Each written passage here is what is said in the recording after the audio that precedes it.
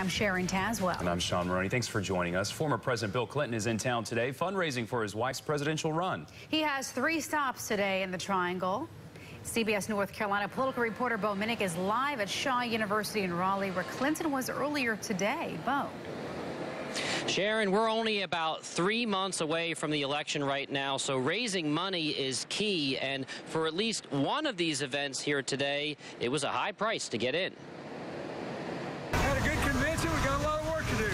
There was a lot of excitement at Shaw University as Bill Clinton arrived, shaking the hands of some students. I'm thinking like Bill Clinton on our campus on the first day of orientation is kind of, that's different. Right before his Shaw visit, Clinton went to this home inside the Raleigh Beltline. It's the home of Raleigh tech entrepreneurs Brooks Bell and Jesse Lipson. Both of them spoke at the Democratic National Convention.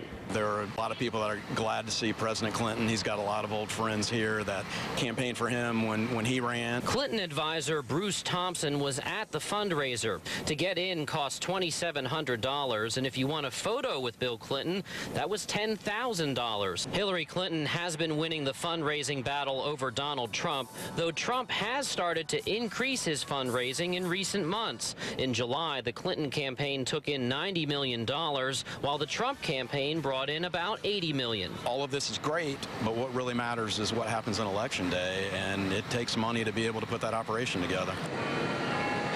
Clinton also has a fundraiser tonight in Durham. Now, ahead at 6 o'clock, you're going to hear from a neighbor in that other community, and you'll learn how young kids these days, how they view Bill Clinton. Live in Raleigh, Bo Minnick, CBS North Carolina. All right, Bo, thank you. And in response to President Clinton's visit, the GOP reminds voters, quote, North Carolina cannot afford 4 more years of the same weak leadership that has underestimated the threat of radical Islamic terrorism. Happening right now, Donald